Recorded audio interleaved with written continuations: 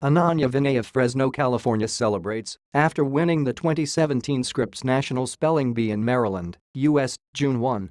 A late-night showdown between a young girl and boy at the Scripps National Spelling Bee has landed a sixth grader the championship title and $40,000 in cash and prizes. Winner 12-year-old Ananya Vinay from Fresno, California, faced off against 14-year-old Rohan Rajiv, each correctly spelling Hylagenchain, Dirchkomponiert, and Salapras over 21 championship rounds in the lead-up to the winning word. When Rajiv failed to spell the Scandinavian-derived word marum during his turn, Ananya spelled two in a row correctly. The word that broke the stalemate, Maricane, which refers to a dress fabric of ribbed crepe.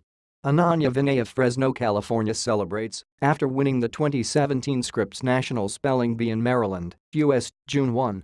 Ananya didn't seem at all worried about the difficulty of the words and later said I knew them all. At 11:30 a.m. Ananya was on the stage with confetti falling all around her as her parents and brother ran to embrace her in celebration.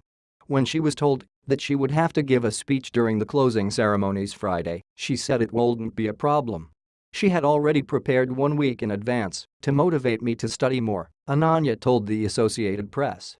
The 90th National Spelling Bee was broadcast on sports network ESPN, and this year featured the youngest speller in the event's 90-year history, 6-year-old Edith Fuller of Tulsa, Oklahoma.